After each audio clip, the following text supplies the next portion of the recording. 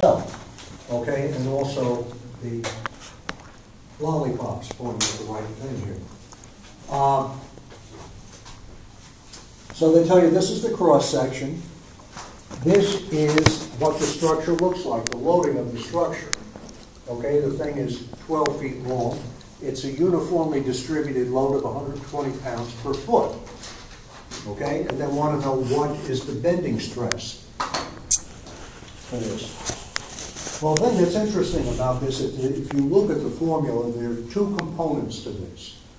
One is the cross-sectional properties. The cross-sectional properties, specifically the moment of inertia and how far the distance is from here to the top or from here to the bottom. That is a measure of the structure's ability to withstand loading. So what you have here is this tells you how well it can stand up to a load. This tells you how bad the load is. So those two components, the loading and the cross-sectional properties, will determine what the stress is. The other thing that's interesting about this, did we ever say what the stuff is made out of? No. It could be wood, it could be brass, it could be aluminum, it could be frozen guacamole, it could be whatever you want. It doesn't matter. The stress would be the same. Okay? The difference is the material's ability to withstand that stress is different. So you can do all these calculations here and decide later, do I want to make this out of brass, aluminum, or steel? And the calculations are still good. The only thing that changes is the material's ability to withstand that stress. So I'm making sense here, I hope. So whenever you have a problem like this, there's two things you're going to have to look at. What is the moment of inertia? Okay, because that will tell you how well that cross-section can withstand a bending load, an internal bending load. So that will tell you how much how well it can stand a bending load. This tells you what the internal bending load is. Bending load, the internal moment. So let's do a few things here. When you look at this piece, one thing that's nice about it is that the part is doubly symmetric. It is symmetric about the x-axis and about the y-axis. And I'll write here that this is now my y-axis, and here's my y, here's my x. So if a part is doubly symmetric, is it easy to figure out where the centroid is? It's right in the geometric center. You go half of x, half of y, and you got it. So I put this thing here. I'm saying the location of the composite centroid is easy, or this is where it is, because the part is doubly symmetric. If it's symmetrical about this axis and symmetrical about that axis, then the point where they're symmetrical about both gives you that point right there. Right in the center. Same thing if you pick any wide flange beam, any I-beam, it's the same thing. It's symmetric, top to bottom, left to right. So the centroid is always in the geometric center. So what we're going to have to do with this is just figure out the moment of inertia. Okay? We only need I sub x because the force is acting down. Now, what we know on this is all they gave us. I came up with these dimensions on my own.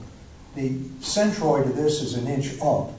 And if this is midway, half of this is 2 plus 1 is 3. That's where its individual centroid is. The individual centroid of part 2 coincides directly with the composite. It's right on the composite here. This one, of course, is 3 down the other one. And once we know what this is, I can say then that the distance from my bending equation from here to the top, or from here to the bottom, C to the top is 4, C to the bottom is 4. Okay? Which is what you will see with a symmetric piece. Only with an asymmetric piece will it be different. So this is a pretty simple shape to deal with, which is part of the reason why I picked it. I didn't want to spend the whole time just crunching numbers. Just wanted to go over the concept with it. Let's go over how we figure. How do we get what the true moment of inertia is about the composite here? Well, how we wind up doing that is we're going to have to take the moment of inertia of the 3 parts and then apply the parallel axis theorem and then add up the total. Okay, pretty much what we had done in the past. We will have to know what the area is for the parallel axis theorem. If you look at 1, what we have here, this is then 2 times 4, that equals 8. Everyone see that? Okay. 3, I'm just going to write 8 because 3 and 1 are the same piece. That's right. Okay. 2, the area on that is 4 by 1. 1 by 4, however you like it. Okay, there's my areas. What is... Did you draw that area for the centerpiece? Is it specified in there? I mean, it looks like it's 1. I'm just saying, if it's specified. No, the area of it, of 2. Oh, yes, I see it now. It's 4 4 inch. 1 by 4. 1 by 4. I want Okay. to For a rectangle, what's the formula for a moment of inertia? base. VH cubed over 12, right? This one here is VH cubed over 12. What's the base on this one? This base. 2. No, 2 is the height. 4. 4 4 is the base in this case. 4 4 by 2. times 2 cubed cube. over 12. This comes to 2.667.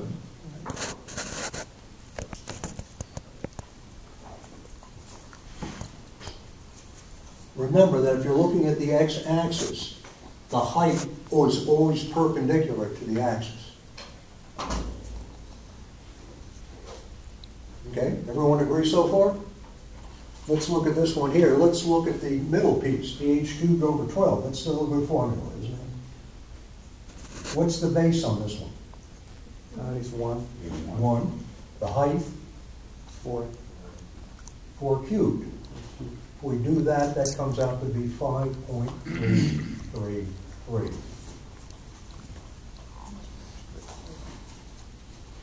Okay? Now, for this top piece, I figured out the moment of inertia here. It's 2.667. I don't want it here. I want it here.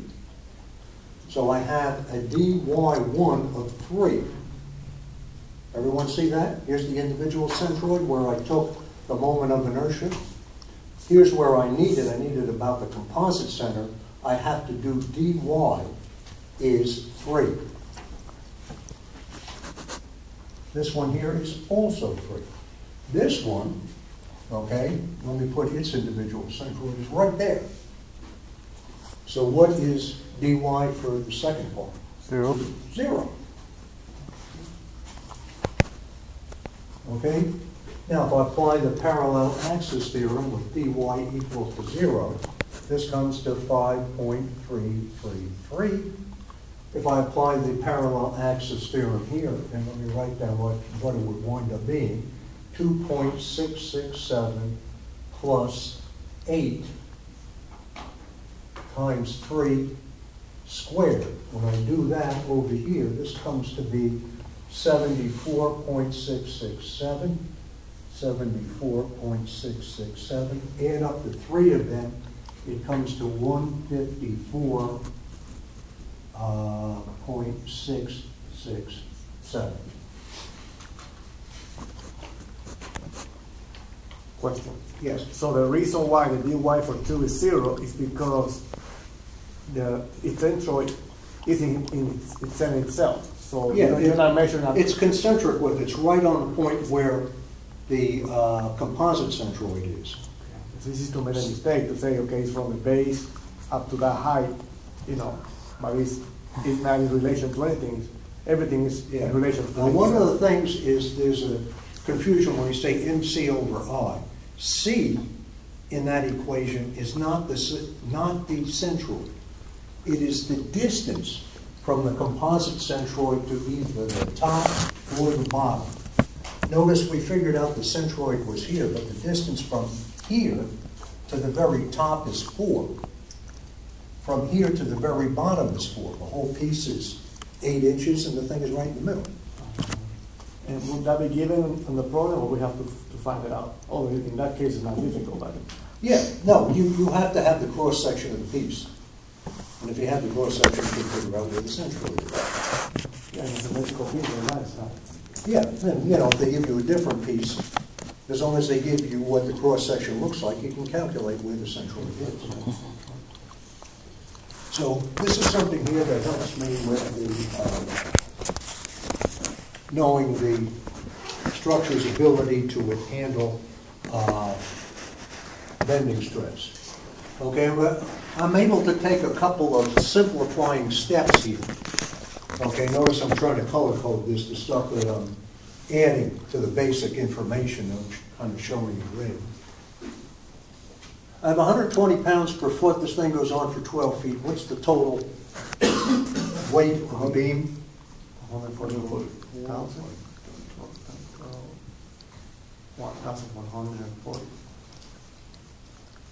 1,440. Okay? Yeah, very good. Do it in your head. Now, with this being the case, if I have a symmetrical load and a symmetrical structure, each support supports half the weight. So I can say here that R1 is equal to R2. It's equal then to this over this, and that is 720 pounds. So I'm going to make this 720, and this one here 720. You don't have to Lots of calculate times it isn't symmetric. You're going to have to actually do the calculation, but this time it is. Okay? Now, my graph here, I know this starts at 0, ends at 0. Go up 720, go up to here. Here's my 720. I know then that after 6 feet,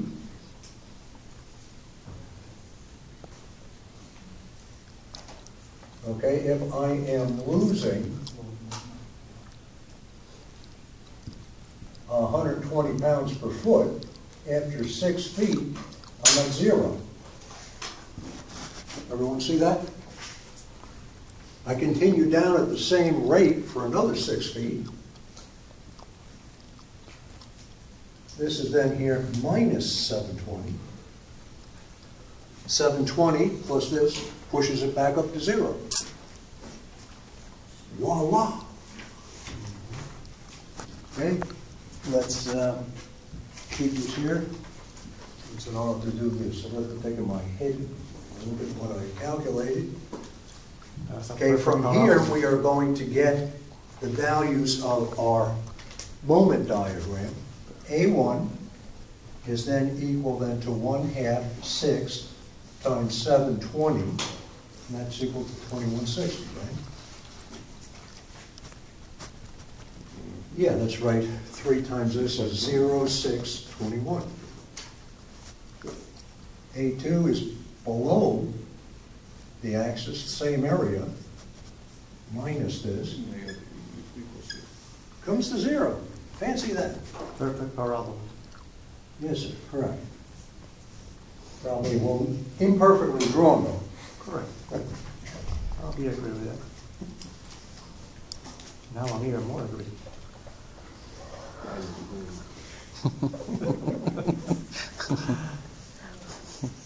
Close enough? Okay, so here's my M max. And this, of course, is foot pounds. Everyone agree? Everyone see where it comes from? Yes? Yeah, so as a rule of thumb, that quick find that you did for R1 and R2, if you have any other forces going into that graph, you cannot use that because it wouldn't apply. Yes. For that to work, the load has to be symmetrically applied and the structure has to be symmetrical. And of course, if you looked at it, the vast majority of problems we have done, that's not the case. No. Okay? Yeah, forces from But I picked this, you know, so that we spent less time crunching numbers. I wanted to get to the theory behind it, the actual application. So if this is true here, Oh, you can go ahead. My bad. Well, I want you to finish. well, I figured you'd send the pictures to the FBI, in which case it'd be. Okay, so if we have, this here is foot-pounds, if I multiply it times 12, I wind up with 25,920 inch-pounds.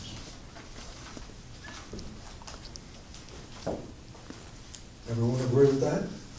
Max. Yes. Oh, you going with it? Huh? You going? No. No, not yet. No, I don't know. Mira, cállate tú también. The formula for bending stress, MC over I. This is the biggest number we get from that graph in inch-pounds, 25,920.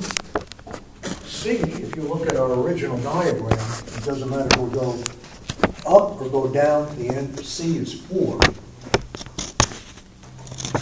Divide this by our moment of inertia about the x-axis, 154.667, and this comes to 670.3 PSI. There's your bending stress.